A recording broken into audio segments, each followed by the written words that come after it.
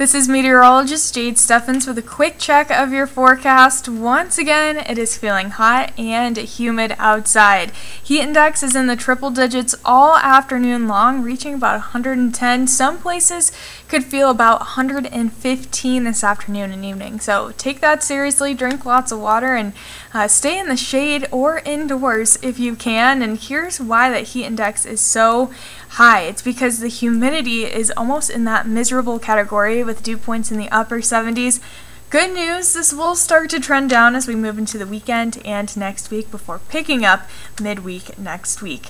Here's a check of those next few days ahead of us as you're getting ready to plan your weekend. Here's what you can expect. Tomorrow is going to be very similar to today, even hotter with some thunderstorm chances during the evening hours into overnight. Starting off the weekend, we'll dry out with a high of 90 on Saturday with more rain on the way for Sunday.